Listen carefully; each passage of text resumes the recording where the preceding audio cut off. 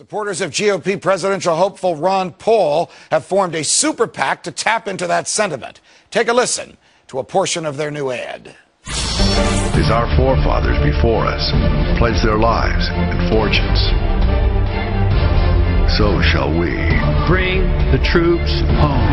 We're into the fourth year now of this recession. We can get out of this trouble by sending only people to Washington who will obey the Constitution. Who will follow the Constitution. Here to discuss our radio host Mike Church and economic historian Tom Woods. I understand that this is a promo for the Super PAC for ads that will come. That's right. RevolutionPAC.com is where we're premiering some really kick-you-know-what ads for Ron.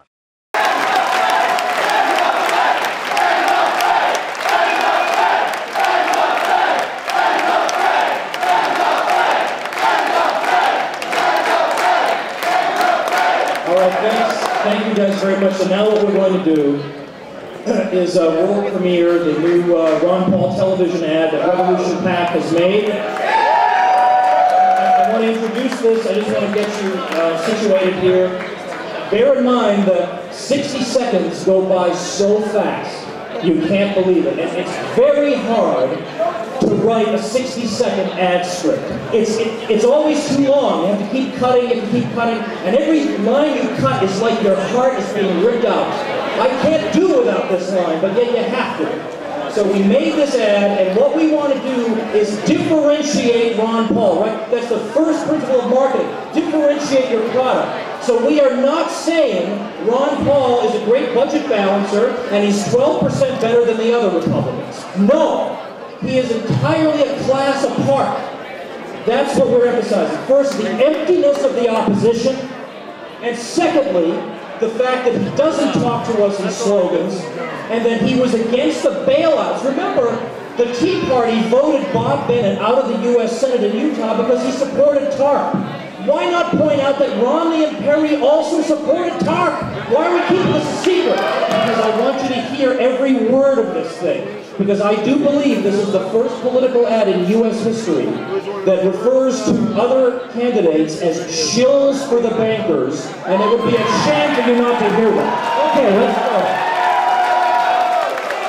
If you believe the media, here's our choice for president. This pretty boy or that pretty boy. Mitt Romney, who was praised by Barack Obama for his Massachusetts healthcare program. Or Rick Perry, who applauded Hillary's healthcare plan and forced young girls in Texas to be injected with an STD vaccine. Wait a minute, can't we do better? How about a man who gives us the truth, not a bunch of rehearsed answers, who saw the housing collapse coming when other candidates were oblivious, and whose devotion to freedom and the Constitution no other candidate can even touch? They supported the bailouts. Ron Paul said no. And only Ron Paul listens to our founding fathers who warned that constant war means debt, taxes, and the destruction of a republic. Everything Ron Paul has predicted is coming true. We need the teacher, not the student. A man of integrity, not a shill for the bankers. A statesman, not a plastic man. For jobs, for prosperity, for freedom. Ron Paul for president. The Revolution PAC is responsible for this communication. All right, gang, now listen, we want to hear Jordan Page.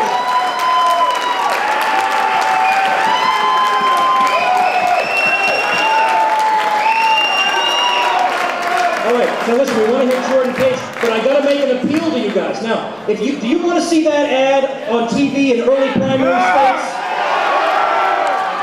Then you got to help us. It's going to come out on YouTube on Monday. You got to donate at RevolutionPAC.com. It will happen if you guys let it happen. We'll run this thing, and we'll run a lot more just like it if you guys help us. And spread the word. If you guys know a millionaire, you send this ad to him. We need that $1 million. All right, thank you. Thank you very much.